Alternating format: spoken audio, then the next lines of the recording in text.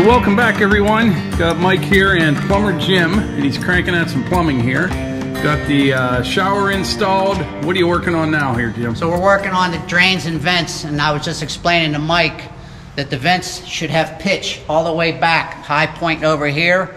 Moisture's going to come down that pipe, whether it's rain, moisture from condensation from the pipes, warm water, and it all should pitch back and all fall back, not level up in a cold space in an attic where they can freeze, potentially freeze. But that's what we do. So we support them every four foot, and so there's no sagging in the pipe, and everything will drain down to this point right here where it belongs. That worked that good. So I was wondering what you're doing. You wanted some blocks, and I cut some blocks, and you have what, like, you just taper them down, right, and that's where you get your pitch and your fall. And correct. Pretty slick. Shower went in well, and now you're working here in the bathroom. There's going to be a little vanity right over there. Working on the drains for that, and this vent pipe will go all the way up as well, right? Correct. And this little one ties into that. They all tie into this one. It'll be one penetration through the roof. Okay. Sounds good. It's a nice day to be inside because it's not nice outside. No. Sleet, mess. Yep. All right. To cut this down, we have a tool. It's an inside cutter. So you cut it down, you want to get it below, so you cut it down within the distance here.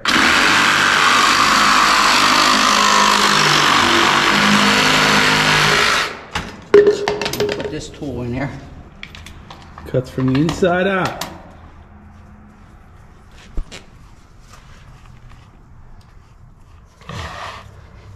So, always clockwise, don't go backwards, you break the wheel. Ah, okay. It's a thin wheel, cuts plastic. I saw how thin that was. Very thin. How long have you had that? Forever. Got a lot of them. Every truck got one. I always wondered how that, like how you cut that when you leave them up like that. And then when you still feel it going through, stop. Okay? Okay. Get it out. Just go with a little tap. Beautiful. Clean cut. Boy, that is. Is your lid still here? Did I leave the lid? I have one in my truck. Yeah. Okay. Just pop the lid on. You clean that up, and you're done. Boy, that wheel is thin. Thin. So we're going to go do it to the toilet flange in the bathroom. Okay. So we need to get below. So I need to cut that plastic Lower, yeah, below the concrete. All right? Yep. I'll turn this on. All right. So you're going to do the toilet now. Yep.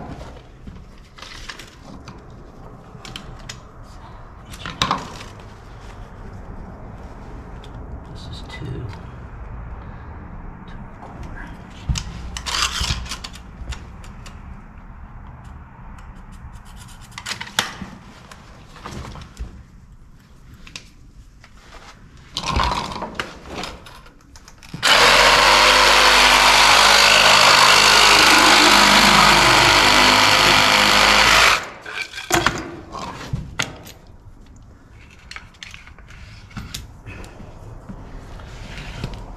This part you have to pay attention to, because when you start getting to the concrete, you got to stop.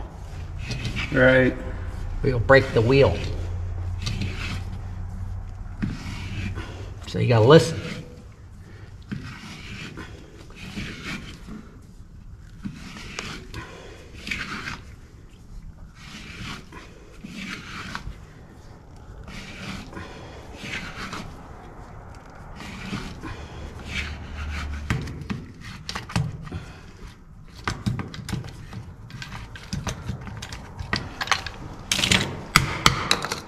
Voila. That is pretty slick. Now, this is finished floor right here. Right. So what's the difference between... If it was wood, would space for tile and everything. If there was tile going on top of there, this would be perfect on this finished floor. So I'd like to get it a little bit lower than this. So what I'm going to do, and the thing about the beauty is this 3-inch hub fits in 4-inch pipe as a fitting. Mm-hmm. So I can glue this in there, and it's, yeah, you don't have to be on the outside of the pipe. Right. And you put in a standard flange in. So it works. So what I'm going to do is I'm going to draw a little circle here. I'm going to get my grinder out. I'm gonna knock these high edges off the concrete and everything. And get it flush.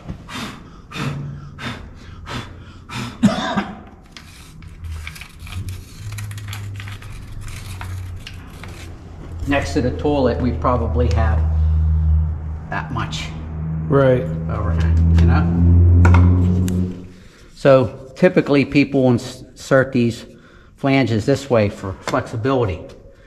When in reality, you don't need flexibility. If you measure the same distance here and put this parallel, you'll have it. This flange is 100 times stronger this way than here. It'll crack here.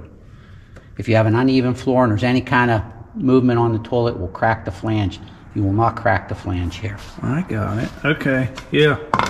You just measure off the wall and then you know it's Hardest good. part is getting the bolts in. Sometimes you have to chisel the towel. Yeah. In this case, we don't. To slide in there. It's made for bolts. Right. It's designed for bolts. It's just, I don't know why people don't use them. Yep.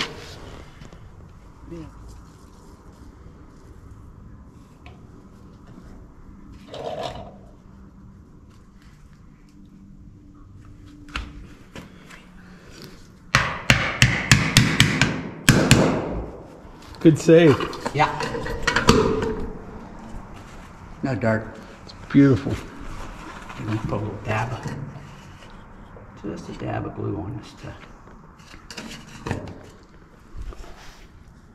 I can see how important it is to get the plumbing in before the wiring, for sure, huh? Yeah. Thank you.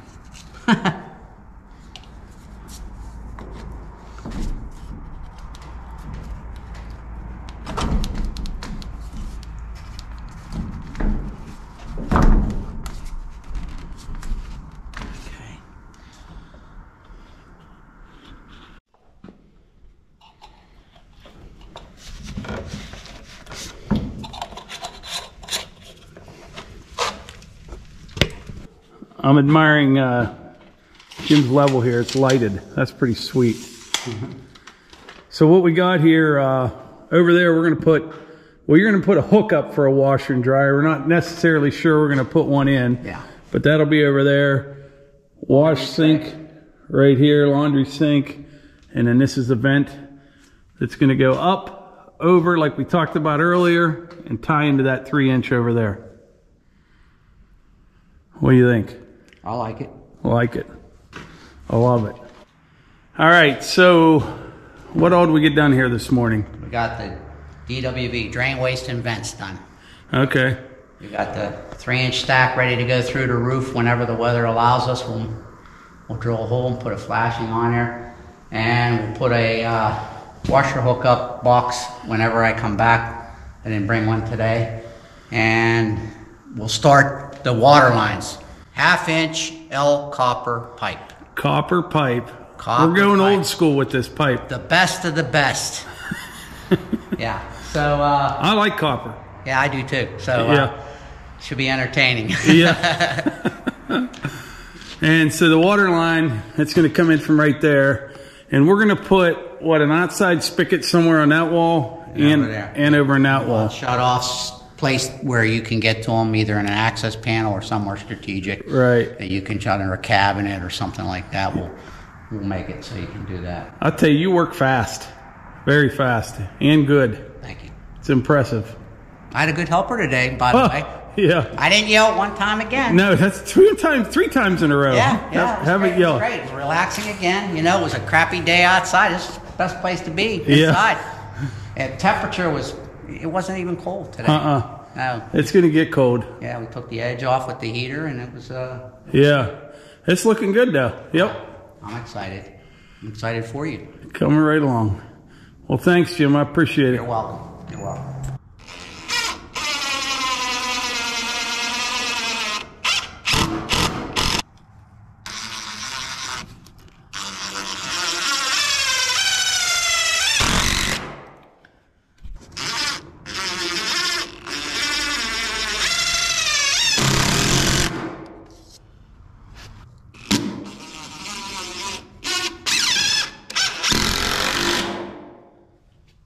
All right, it's now Saturday evening. I'm just going around here nailing and screwing in some studs. There are a few places where we had to cut them off, you know, cut the nails off to feed the pipe through.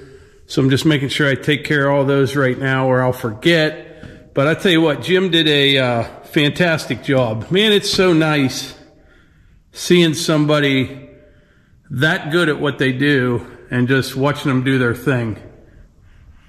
You can see here, vent pipe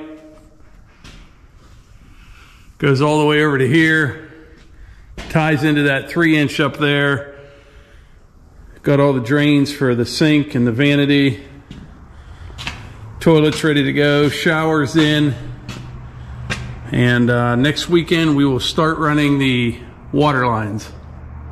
Also, some people are asking about the wood stove. It's going to go right here. And we made a change on that. I was going to get the Regency Pro Series, the 3500, but this one is going to take a while to get. So we stepped up to the 5200, the extra large wood stove. This will put out a lot of heat right here. And I was talking to the heating guy. I'll introduce you to him when they install it. We'll do a whole video on that. We may even put some fans somewhere to kind of blow into the garage as well. That's a pretty big wood stove. You know, we do have radiant floor heat, but that boiler to heat that is going to be propane. And with the price of propane, I wanted to make sure I have a big enough wood stove as well. So I don't think we're going to have any problems heating this place. And we also have a air conditioning coming for the game room as well. So should be really nice. I'm actually getting pretty excited about the building. Not that I wasn't before, but I can kind of start to see the end in sight now. Things are starting to come together. Everything just takes time, and you have other things going on, and you're waiting for this, and you can't do that until this is done, and it's just a whole process. But things are definitely coming together, and I'm getting really excited about it. But anyway, things went well today. I think we will wrap this video up with some more tractor pictures. So like I always say, if you enjoy these videos, please hit the like button, click subscribe, share them with your friends. Thanks.